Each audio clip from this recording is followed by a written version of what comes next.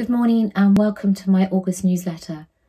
The autumn in the Florence Nightingale Foundation is a very busy time for us. And today I'm delighted to say we have opened up 4 applications on our website, the 2022-23 Leadership and Travel Scholarships.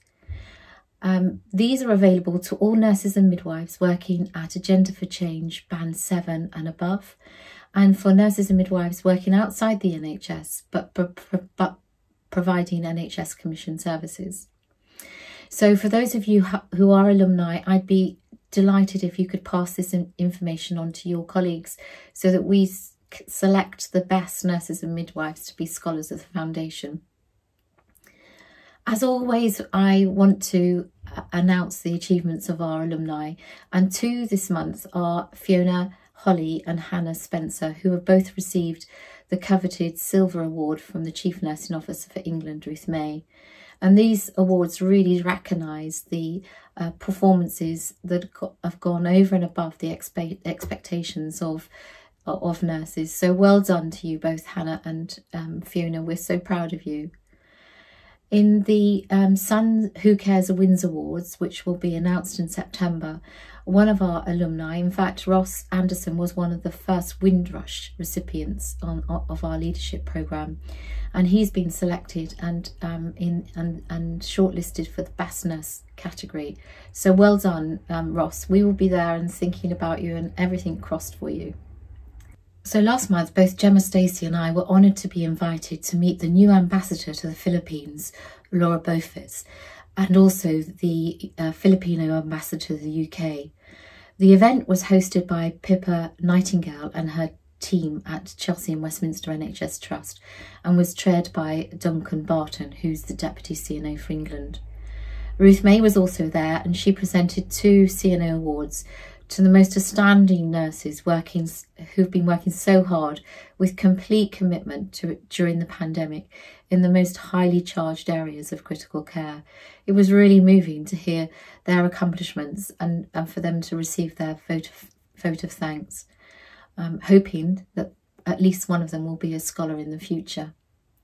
So we heard on that day 2 fantastic presentations from 2 of the F&F Small Grants awardees. And these small grants have been sponsored by Team CNO, and they are supporting Filipino nursing associations. It really was a privilege to join the event and celebrate the outstanding contributions of the Filipino nurses. So also last month, our Head of Global Programmes, Dorcas Guata, attended the Gambia Healthcare Matters UK workshop to speak about the international nursing and midwifery work that we're beginning to undertake at the Florence Nightingale Foundation. This work you'll hear more about as the year goes on, but we're really excited to be working with such great partners. And a very big thank you to Madeleine Floyd, who donated the proceeds of her merchandise sold at 2 recent No2 music events. And all of those people that brought her outstanding work. Madeleine has been an absolute supporter of the Florence Nightingale Foundation at the start of the pandemic, and she was regularly giving us money from the proceeds of her purchase. And if you haven't bought a Christmas card, or you haven't any Christmas cards left over from last year, gosh, I've just said the C word, please save your pennies until you see the card that Madeleine will create for us. So periodically we receive some additional funding which we're able to award to nurses and midwives where the Commissioner has asked us to provide particular leadership programmes. So Health Education England and Florence Nightingale Foundation have partnered to provide a selection of leadership programmes for nurses and midwives working across the NHS in the East of England region. And those opportunities include an early career leadership programme, an aspiring director leadership programme, and a particular programme for nurses and midwives from ethnic minority backgrounds working at Band 5 and 6. So we hope you'll all apply, and again, all those details are available on our website. So our membership, so the F&F Academy membership again has increased by another 2 members this month, and we're delighted to welcome you on board. Another a benefit of being a member of the Florence Nightingale Foundation Academy is that we will endorse your leadership programs where they are particularly applicable to our leadership principles. And we're thrilled to say that last month we supported and we've endorsed the University Hospitals Birmingham highly innovative Pathway to Excellence programme. And this is the first one. This is the first endorsement that we have done for a leadership programme for our FNF Academy members. So if you have leadership programmes that you are developing in your organisation and you would like them branded with the Florence Nightingale Foundation logo and you're a member of the FNF Academy, then please send it our way. At the end of last month's newsletter, you'll remember that I made a plea for sponsorship for me running the London Marathon.